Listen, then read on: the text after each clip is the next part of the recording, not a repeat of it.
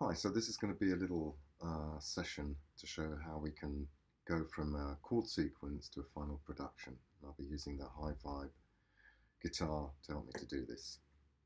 So step one is a chord sequence. So A minor, C, F, and G. Okay, those are our chords. The first thing I'm going to do is spice up the chords a bit. So for the A minor, I'll leave it as it is. For the C, I'm going to play a C add 9. So that's basically adding the D note here. Kind of like the sound of that. For the F, instead of doing a classic F, I'm going to do an F major 7. And for the G chord, I'll play a G sus4, resolving into a G. So those are our chords. The next step is finding a melody to fit over those chords. So to find a melody, I'm going to use the system of guide tones. So the guide tone essentially is the third of a chord. Okay, so you've got to know a bit your music theory. So for example, for the A minor chord, the third is the note C, which is here. But I can actually play it here on the third string because it gives me a bit more sustain.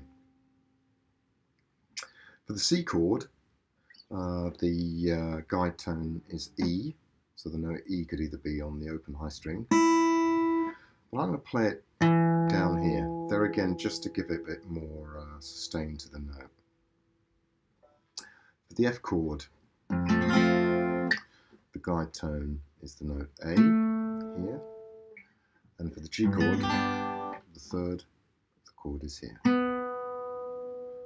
I'm going to approach, however, the last one here by resolving into it. That is, I'm going to add an extra note to give it a bit more resolution. So, I've got the chord sequence, I've got an idea of the note choices for the melody. Now I'm going to use the guitar to see what all of that sounds like. So I'm going to use the looper and record the chord sequence.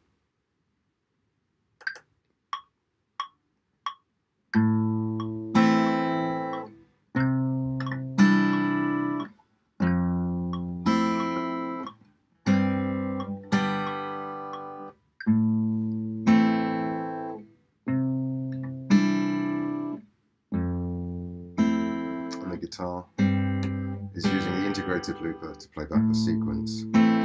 So now the guide tones, what do they sound over that chord sequence?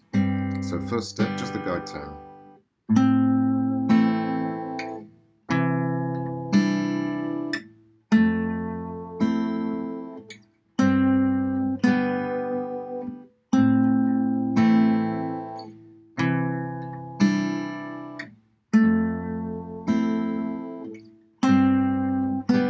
And now I'm going to slide into each of those guide tones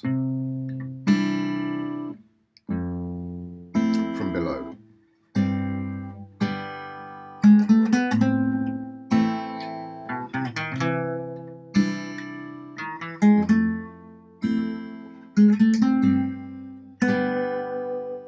And there we have the melody. The next step is going to be recording.